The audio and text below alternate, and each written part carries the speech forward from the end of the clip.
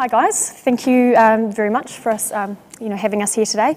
As Jane mentioned, I am a career agent at Frog. I've been there almost 4 years now, and going back to what she was saying about the, what career advice and the statistics that came out of, 18-year-old South, I think I'm pretty much true to form in terms of career pathway, different careers, having no idea what I wanted to do when I left school. So, in terms of my career path, I've had various roles over the last, since I left school, and they've been in industries like flooring, retail, hospitality, optics, and now HR and recruitment.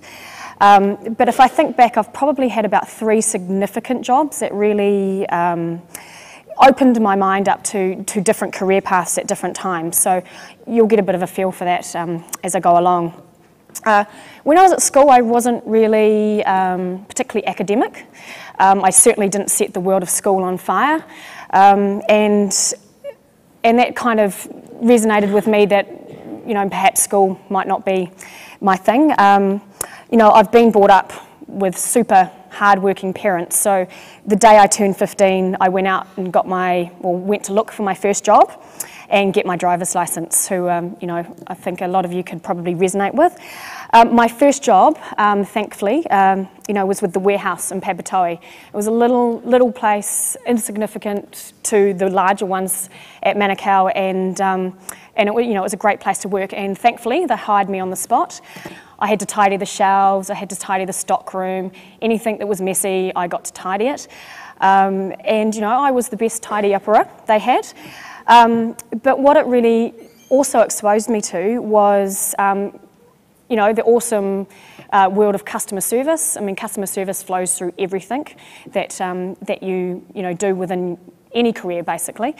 So that was customer service, stock management and control, and also management as well. I was there for about 6 years, and by the time I left, I was checkout supervisor. So I'd kind of worked my way up the ranks, tidy-upper, customer service in different areas. And by the time I left, I was managing a staff of, or a team of staff that were twice my age. So, that was something quite daunting, but also it was something I was quite proud of, that I'd made it to that point. So when I was at the warehouse, I left school halfway through my 7th form year, so year 13. Not that I recommend that, Maggie, sorry. So, as I said, I wasn't really academic, and I wasn't really thinking that I wanted to go to university. So I decided to leave school. The good thing was that I had a full-time job to go to at the warehouse, so I wasn't sort of going to do anything. And I had also applied for study at MIT the next year after. I wanted to be the #1 best chef in New Zealand. You see all those television programs, Gordon Ramsay's, I wanted to be that. Then reality hit. I found out what the hours were, I found out what the pay was, and I was like, nah, there's no way I'm going to be doing that. So my focus changed. But again, while I was there, I picked up a few skills along the way. One of those was silver service, and I learned how to make a mean cocktail. To this day, I use one of those skills to this day. So, you can probably guess which one it is. So after 6 years at the warehouse, it was time to kind of move on and, on the way to sort of my career pathway. So I took on an administration job for a flooring company. I was there for about 2 years. I learned how to lay a floor, I learned how to polystyrene a floor, lay a cork floor in a bathroom. So I picked up a lot of skills along the way with admin. But after 2 years, that kind of lost its appeal as well. But again, I'd picked up all of those skills. And so I kind of made the decision to go off and travel. I still really didn't have a direction in terms of a career. So, I was at an age where I thought, okay, I'm going to go off and travel. And I went off to Europe, and I travelled around in a van for 5 months. There she is, Fanny. And so again, learnt a lot of experiences, utilised the silver service, utilised the cocktail making, worked in some bars and some restaurants. So after some crazy times overseas, which a lot of you have got to look forward to, back home I came. and none the wiser on the career front. So I decided to take on a reception job at an optometrist. After a short time, my bosses could see that I was a little bit bored and I needed a little bit more stimulation, and I really wanted to pick up some responsibilities.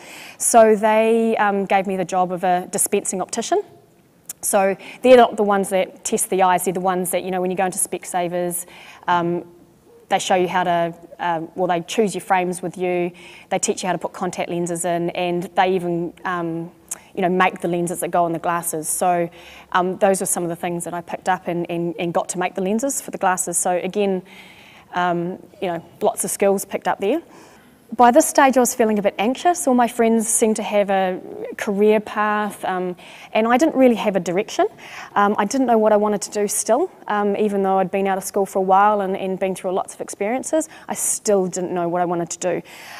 In the back of my head, I really wanted, event management really kind of interested me. I love organising parties, who doesn't?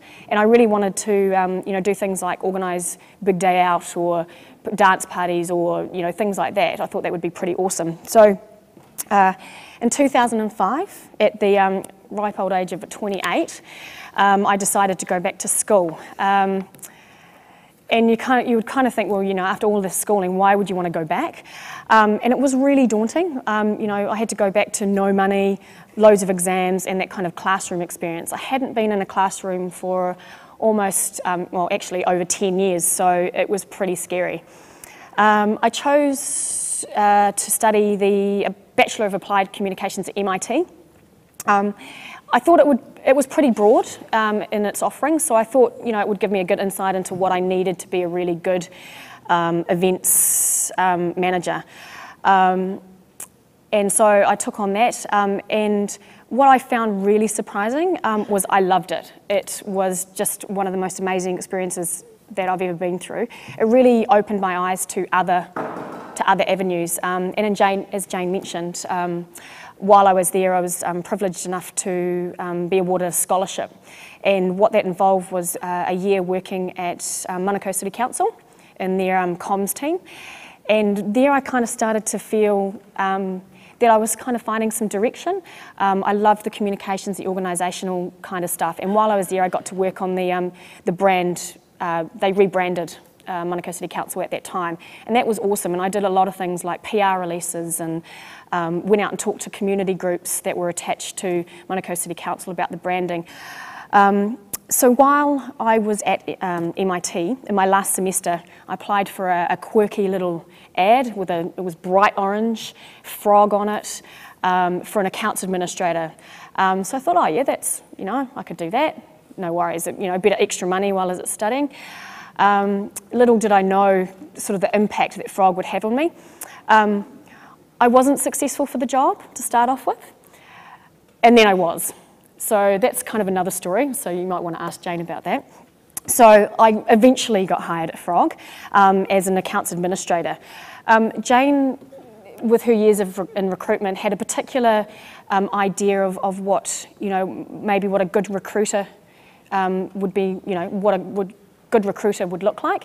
And that was a combination of sort of HR knowledge and communications, which I walked through the door and I had that with my degree. And then as my interest in HR grew, I moved into the role that I'm in now. I started off in temporary and contract as a career agent, and then moved into the more permanent side of the things. And the twist of the story is, I'm currently on a secondment, a long-term secondment at the warehouse. So I'm back at the warehouse where my first job started. It's always been a personal goal of mine to work within the HR team at the warehouse, and I'm doing it, I'm living it. So that's again through all the experiences that I've picked up through different jobs. So as I said, what my career journey's taught me is that it's really about being open to new things, because you never know where those experiences are going to take you, and you never know what you're going to kind of learn from it, and you never know where you're going to end up.